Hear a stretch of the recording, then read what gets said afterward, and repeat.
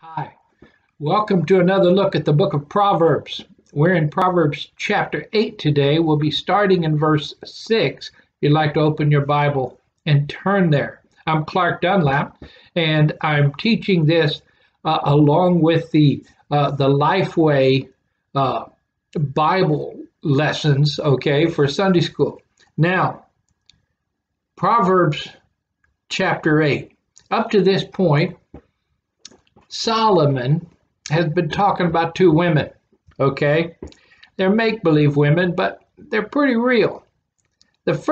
We first saw back in chapter 1, verse 20, is this woman who calls out in the street, and her name is Wisdom. She calls in the streets and in the markets and in the city gates, offering wisdom for everyone who hears, okay? And then in chapter 2, verse 16, we're introduced to the forbidden woman or the strange woman, the adulteress who is out to seduce and trap people. They're out and about in the streets and in the marketplaces.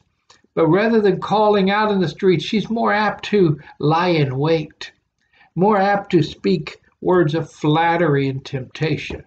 Now, it's kind of obvious who these two women represent, right? One represents the wisdom of God, and the other, the folly of his enemy. But which one do we listen to? Which one are you listening to? Let me ask this a different way. Which one did you listen to before you learned to trust in Jesus Christ as your Lord and Savior? I know personally, I wasn't listening to the wisdom of God near as much as I should. Okay?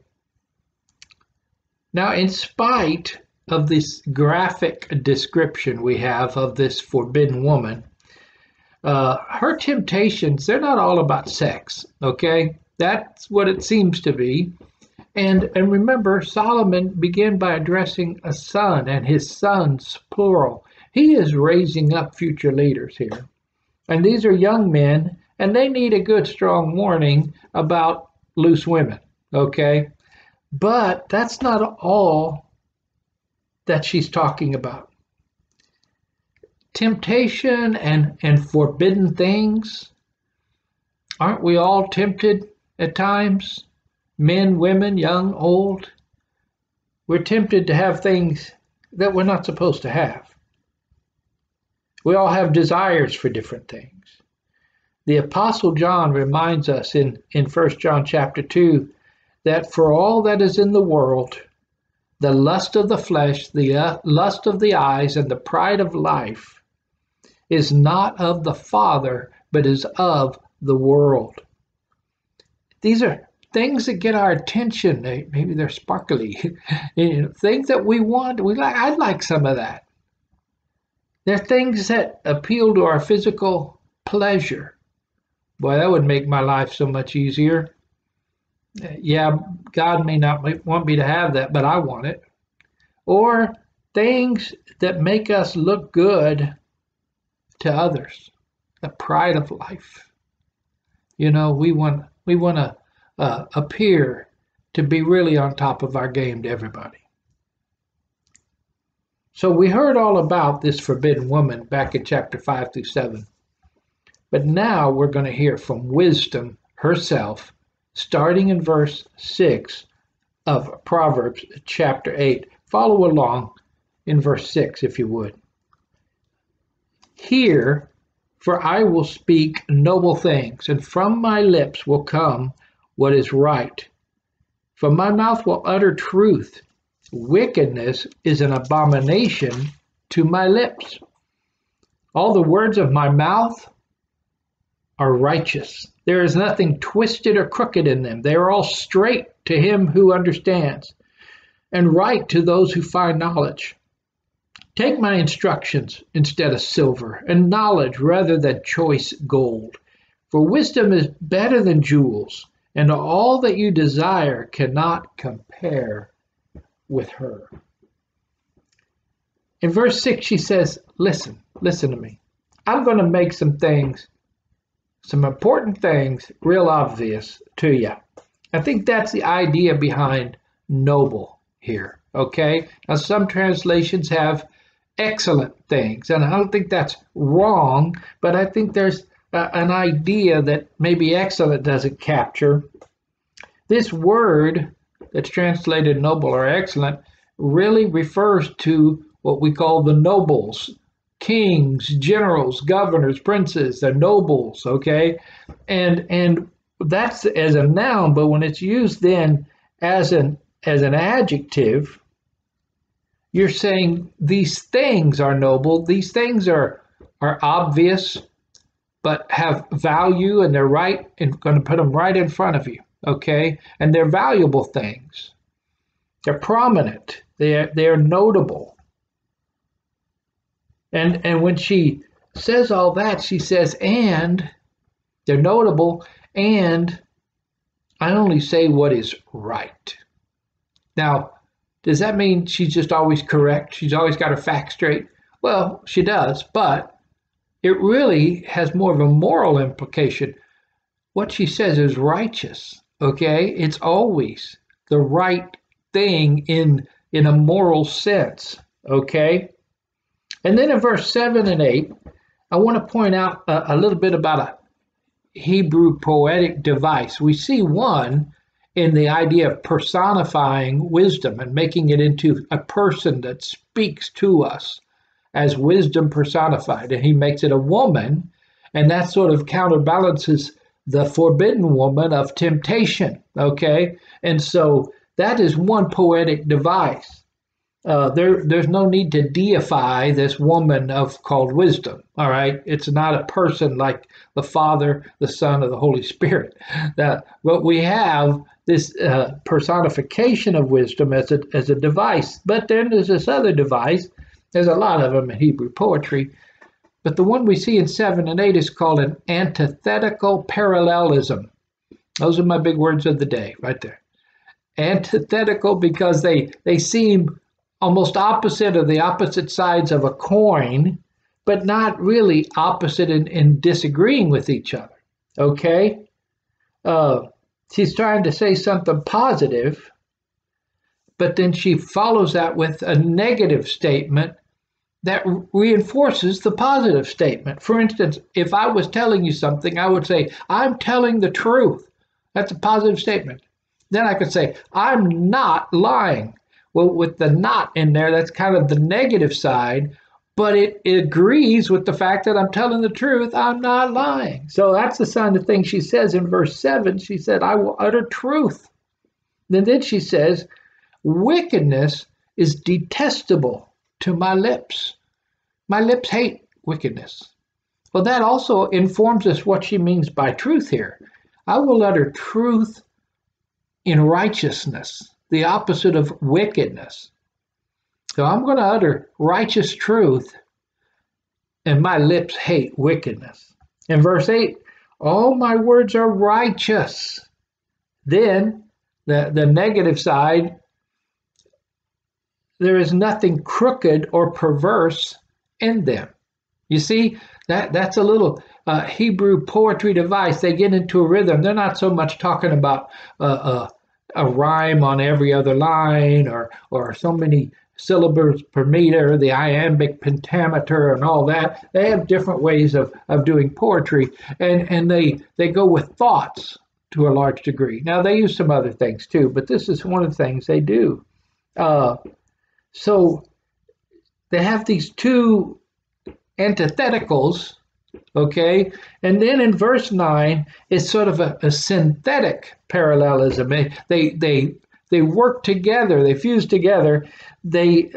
She says of her words, her wisdom, they are all straight to those of understanding.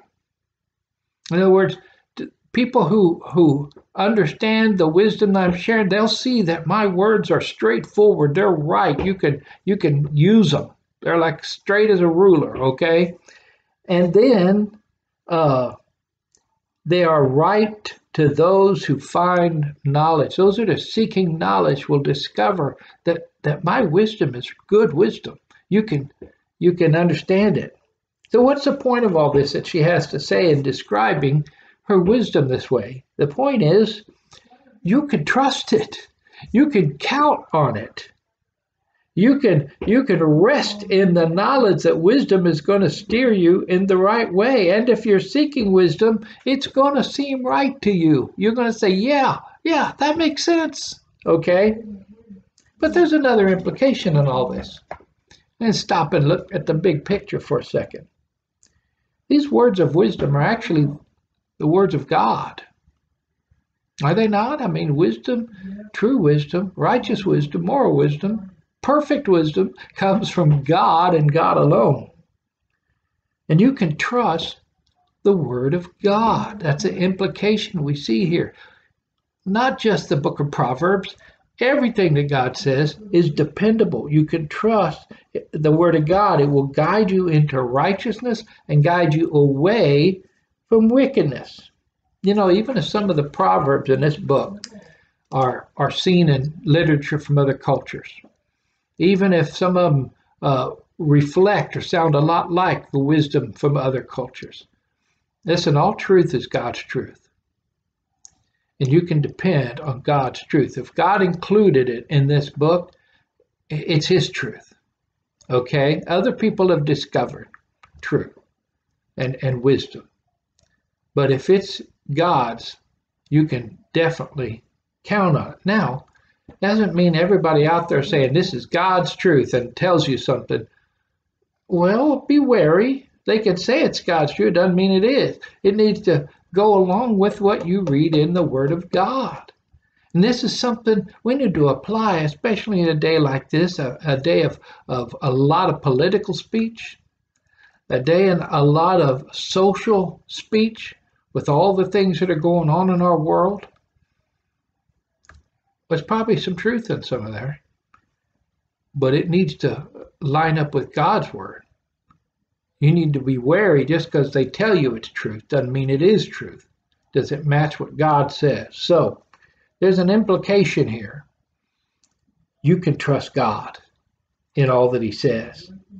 Now in verse 10, it's a little tweak of a change. It's in this section, right at the end of this first section, where she's talking about her value, okay? Then she says in verse 10, take my instructions. Now this is a command. She's gone from just information and description. She's gone to a command. To take her instruction, this word suggests seizing, laying a hold of something, or even embracing. You know, if you like that picture better than seizing, it's saying yes to this, okay? Now, how do we do that? Well, first, we have to value God's wisdom. You're not going to seize what you don't value. If this is just so much words to you, it doesn't mean a whole lot, you're not going to lay hold of it. You need to have a mind change and say, you know what? I'm going to value what God has to say. So we have to value it, and then we have to lay hold of it. Read it, learn it, apply it. Keep it in front of us, okay? Continue to value it even after you receive it, and understand that it is better than gold and silver and jewels. In fact, nothing I desire compares with wisdom, okay? And so wisdom keeps talking then in this next section and explaining why she is so valuable. She's going to bring a lot to the table, okay? Wisdom has some friends. Let's look at wisdom's friends. Follow with me in verse 12 through 16. I, wisdom, dwell with prudence, and I find knowledge and discretion. The fear of the Lord is hatred of evil. Pride and arrogance and the way of evil and perverted speech I hate. I have counsel, sound wisdom. I have insight. I have strength. By me kings reign and rulers decree what is just. By me princes rule and nobles, all who govern justly. They do it by wisdom. So she's got some good friends here. If you want to get wisdom, you're also going to get prudence and knowledge and discretion. Now you're thinking, great. Man, I was just thinking the other day, I need some prudence in my life. Well, let's take a look at these. Let's be serious about that. Let's say these all, especially the idea of prudence and discretion, they suggest something else. They suggest that with wisdom comes the knowledge of how to act in given situations. Now, it's one thing, remember, Solomon is a king and he's teaching his sons. It's one thing to learn how to act at a state dinner. You know, which fork to use first. Don't drink the water that's in your finger bowl. Silly things like that. Okay, maybe that's really not what Solomon is so concerned about. Maybe Solomon has other things in mind that he's trying to teach these future leaders of Israel. Like how to spot a traitor. What to do with a deceiver. How do you deal with anything from criticism all the way to an uprising or a revolt? How do you deal with these things? Well, these words, prudence and discretion, we can look those up and say, okay, those are good things to have. But they can also be translated with words like crafty and shrewd. You know it's okay to be crafty and shrewd if you don't sin? In fact, it's like being the opposite of gullible and naive. It's okay to not be gullible and naive. Okay? And Jesus said in Matthew 10:16, he said to his disciples, he said, listen, or behold, I am sending you out as sheep among the wolves. Jesus started setting them up. You're my sheep, but I'm sending you out where the wolves are. So be wise as serpents, but harmless or innocent as a dove. It's okay to be wise as a serpent. In fact, we need to be wiser than the serpent, okay? But innocent as doves. This is how kings and princes and rulers and nobles are to rule in a godly manner. This is something we can pray for our leaders. How can they be wise? How can they rule with wisdom, with craftiness? How can they be shrewd and yet rule in a godly fashion? I don't know if we have a single ruler out there in our country that's thinking along these terms. Well, we can pray for them. We can pray that they would be that kind of a ruler. And then this last section we're going to get into tells us something else. Wisdom has said she's valuable. Well, wisdom has told us she brings a lot to the table. She has these things that she can help us with. But now she says, I'm obtainable. You can get wisdom. Okay? Look at verses 17 through 21. Follow along. I love those who love me, and those who seek me diligently find me.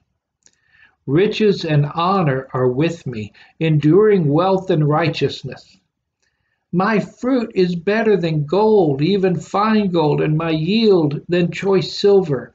I walk in the path of righteousness, in the paths of justice, granting an inheritance to those who love me and filling their treasuries. Now, wisdom had told us there in verse 10, you need to embrace my wisdom, okay? But now she says, I love those who love me. You know, that almost sounds like she's saying, I only love you if you love me first. But wisdom, this woman wisdom here is a reflection of the wisdom of God. And we know that's not God. That's not how God is. In 1 John chapter 4, John teaches us that herein is love, not that we loved him, but that he loved us. We only love him because he first loved us. And so that's not what she's saying here. She's not disagreeing with that. And then what's this bit about seeking? Those that seek me. Well, the Apostle Paul quoted King David when he said, no man seeks after God. Did you know that just doesn't happen on our own? But now man can love, man can seek, but only when God loves first. Only when God calls first. Only when God seeks you first can we then love God and seek God. You see, God is showing his love for us when he enables us to love him and to seek him. And this verse says to seek him diligently, and we will find him. And as we love him because he first loved us, as we begin to seek him because he called our name, then we experience that reward of the love and acceptance of God Almighty when we choose to love him. Okay? So this is in keeping with the whole teaching of the Bible. This is not a contradictory thing. God does love us first. And as we respond to his love, we experience the love of our Father. Okay? So here's my question. Have you experienced that call to come to him? Do you know what that means? I don't mean did you just hear a preacher tell you to come to God? Did you read it in a book? I mean, has this truth that God is calling you to himself, has that gripped your heart? Has that gripped your mind? Have you been compelled to come to Christ? Is there a longing to be right with God that didn't used to be there? Have you experienced this? Because if you're just now becoming aware that you need this, or maybe it's beginning to be birthed in you, this idea that, yes, I need to come to Christ. I need to come to him and repent and trust him. Well, then you need to do that right now. Call on his love to forgive you of sin, to forgive you of not living your life according to his wisdom, okay, which is sin. Ask him to save you from the results of your sin. The biggest one, the Bible says that the wages of sin is death. Have him rescue you. Ask him, save me from eternal death, O God.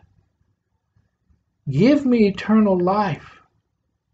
Save me from the results of my sin. And if you've done that, and you've received his forgiveness, you also receive his very Spirit of God taking up residence within you, beginning to change your life, work on you from inside out. Now, if you've done that, you know that this wisdom comes with these other things that he just talked about right here, like in verse 18, where he says, riches and honor, wealth and righteousness. Now, when you see riches and wealth, you might jump to a conclusion, okay? Don't jump to that. Don't think that God is just promising you money for trusting in him. That's not what this is talking about. Remember, he just said that money and gold and silver and jewels are not worthy to be compared to him. He's worth, wisdom is worth, she is worth more than all of that. Now, I'm not saying that God never blesses us financially. He can and does. He helps meet our physical needs. But we get the riches of his grace. I think Paul latched onto this idea in Proverbs when he wrote that letter to the Ephesians. He uses that phrase like 3 times, Ephesians 1:7 and 2:7. The riches of his grace. And then he says we receive honor. Now, it's one thing that God arranged for us to receive the honor of men. That's nice. But you know what? I want the honor of God. Not because I'm perfect or anything, no. But God will honor those that honor him. In 1 Samuel 4:20, but now the Lord declares, far be it from me, for those who honor me, I will honor. The honor of God can be ours, that God honors us with his presence, with his gifts, with his riches and grace. That's just humbling. That almost breaks my heart to think God honors us. Riches and honor then are paralleled by wealth and righteousness. And that word wealth in Hebrew really refers to God seeing to our good. Now, he can see to our good financially or physically or in healing or in health or in spiritual blessings and all these different things. But I think what we see is it's the big picture, that God sees to the good of his people what they need most. And God knows what we need most, and we need to trust him. It's not up to us to tell him, well, right now, God, you could keep the grace a little bit. I need some more money. No, that's not how that works. God will decide for our good. We have that promise in Romans 8:28 that all things work for the better to those that love God and are called according to his purpose. So that's the concept here. And why these things? Because they're better than gold and silver. The wisdom we receive from God guides us in righteousness and justice. And he says there that we will have his inheritance. Isn't that wonderful? It's not over all here. There's more besides. Not over when we die. There's an inheritance beyond the grave. And he will fill their storehouses, their treasuries. He will fill. It could even be like a basement, that word. But he will fill. He will make sure we have all we need. And once again, yes, he can supply our physical needs, but he gives us so much grace. When we come to Christ, we find this wisdom calling to us like this wise woman in the streets. But wisdom calls us to find the one who is wisdom, the Lord Jesus Christ, who comes from the Father. Do you have that wisdom? Have you heard that call? God bless.